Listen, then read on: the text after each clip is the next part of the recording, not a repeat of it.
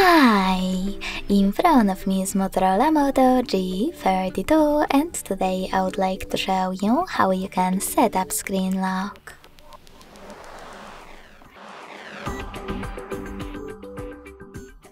You need to begin by opening Devices Settings and scrolling down to access Security section. Following that, tap on Screen Lock and select the best login method for you by clicking on it, pattern, PIN or password.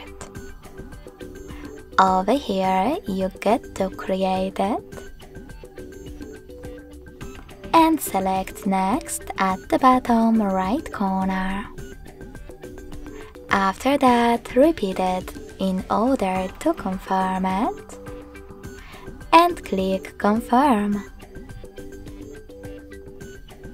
Last but not least, tap on one of those options to answer this question at the top. How do you want the lock screen to display your notification? Show all notification content, show sensitive content only when unlocked, or don't show notifications at all. I will go with the last option, so I can finally tap on Done at the bottom right corner.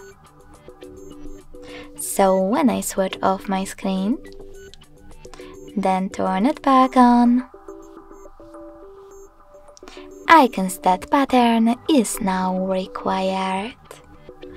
Thanks so much for watching. If you enjoyed this video, don't forget to leave a like, comment and subscribe.